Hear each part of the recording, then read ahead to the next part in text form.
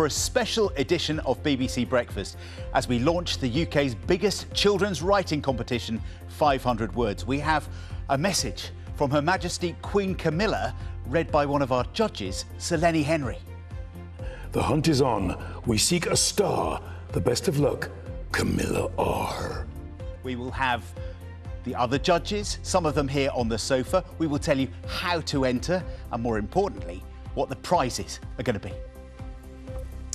Good morning. Also in today's news for you, the Metropolitan Police say they are investigating fresh allegations of sexual offences against the comedian Russell Brand. Newcastle hospitals failed to send out 24,000 letters from senior doctors to patients and their GPs after they became lost in a new computer system. Good morning. More questions and growing uncertainty this morning over the future of the HS2 high-speed rail line. As costs spiral, we hear from those along the route about the possible impact. The actor David McCallum, who played a Russian spy in The Man from U.N.C.L.E., has died at the age of 90. In sport this morning, the best golfers in Europe touched down in Rome as they prepare to avenge that humiliating defeat in Wisconsin 2 years ago against the United States in the Ryder Cup, this time on home soil. Former nurse Lucy Letby will face a retrial on an outstanding allegation that she attempted to murder a baby girl. She was given a life sentence last month for the murders of 7 babies and the attempted murders of 6 others at the Countess of Chester Hospital. Her legal team has lodged an application to appeal against those convictions. The NHS in England has passed a grim milestone with more than 1 million hospital appointments cancelled because of strikes. The industrial action began in December and last week saw the first strike by junior doctors and consultants at the same time. Some say the true scale of the disruption is likely to be higher. Gatwick Airport will cancel around 82 departures over the coming week because of high levels of sickness, including COVID, among air traffic control staff. The largest number of cancellations is expected on Friday, with 33 departures affected. EasyJet passengers will be the most impacted, with British Airways and Ryanair also cancelling flights. Let's have a look at this morning's newspapers now, shall we? We're starting with The Times. The Prime Minister Rishi Sunak says he is alarmed by the escalating cost of HS2 amid claims that executives on the project have acted like kids with a golden credit card. That's according to the newspaper. The Telegraph reporting that the Home Secretary, Suella Braverman, will warn that as many as 780 million people will be eligible to claim asylum without radical reform of global refugee rules. The shocking state of prisons in England mean 1 in 10 should be closed down. That's the main story in The Guardian this morning, which quotes the Chief Inspector of Prisons, who says that ageing inner city jails are overcrowded and barely fit for purpose.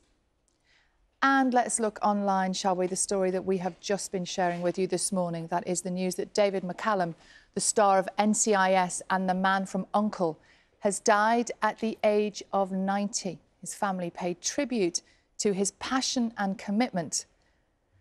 Now, the front pages are looking this morning. Now, the Mail there leading with an upcoming speech by the Home Secretary in which she will say that Channel migrants are not refugees.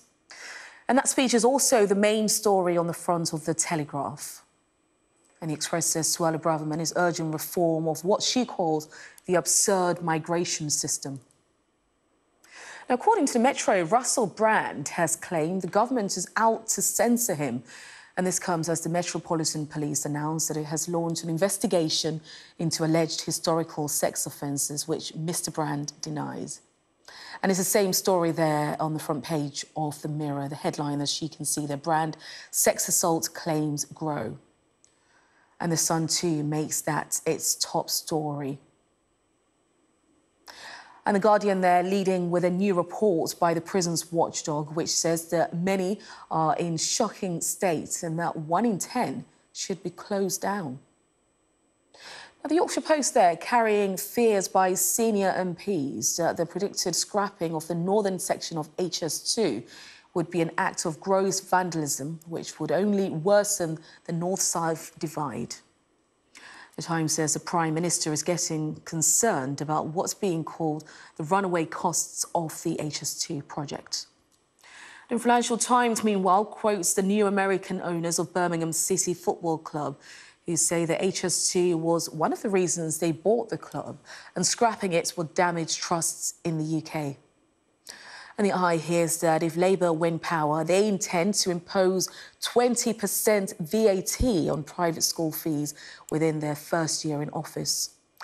And finally, the Daily Star tells us that the RSPCA is being overrun with rabbits and other furry creatures as the cost of living crisis forces owners to dump them.